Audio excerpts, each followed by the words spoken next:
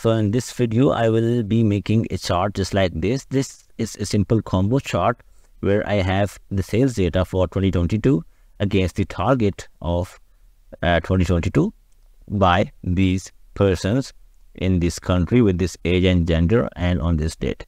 So in this chart, the blue lines show these blue lines, they show the sold data in 2022, and the red lines are the target lines, which are actually shown as the area.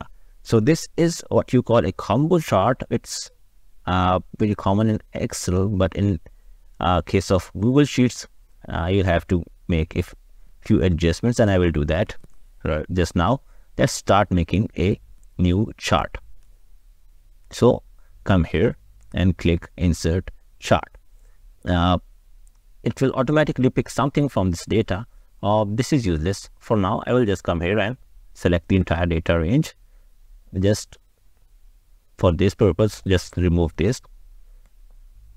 Press or click the cursor here, and from start to end, just select all the data and press OK.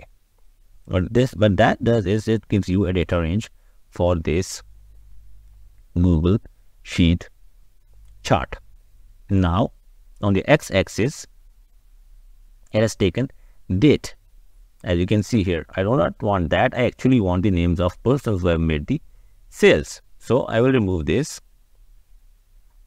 and I will add x-axis by clicking here, and I can either select the entire column by selecting this point, or I can just come in here and select the data range. So I will select the data range, come here and just select the entire data range up to the last point and press OK.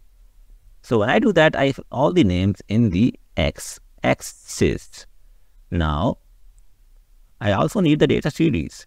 So for this video, I will just make I will just add two data series. One is the sold data in 2022. I can either click here just like this, and it should take all this data here. I think it is not taking it. I will have to maybe do it manually. Okay, I will just remove it. I will add series, come here and just select this data the old-fashioned way, just like we typically do, and press OK. When I press OK, then I can also add another series here, and in this series I can just call it target. So when I add the target data and press OK, so I've got two series in this chart. I do not need the aggregate option. So now you can see both charts are showing, but this does not look like the chart that I showed you earlier, which was a combo chart. I'll just write, for now, call it sales data or sales chart.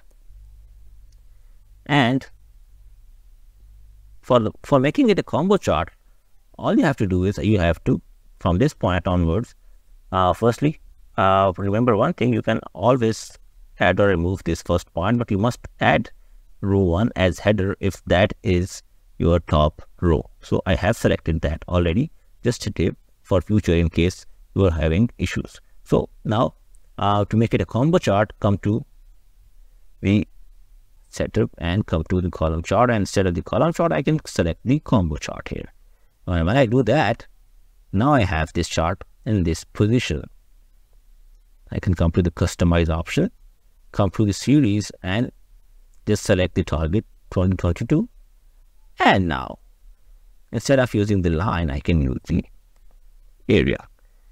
Now in this case, the area, the red area, it shows me that should have been the target that each employee below should have achieved against the actual achievement and the actual sold items that they did in the blue lines.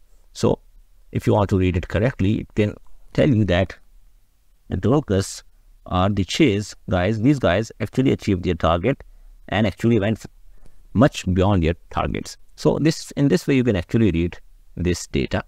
And if you want to add some excess data to where you can just double click here, and when you click that, you have the option to in here add chart titles or you can add the vertical axis title. For vertical axis, I can just write number of sales. For the horizontal axis, I can write names of employees. And in this way, I can make a very simple sales chart in Google Sheet, which has a combo of bar chart and a line chart. So that's it, guys. That's the video, and tune in for our next videos. Thank you.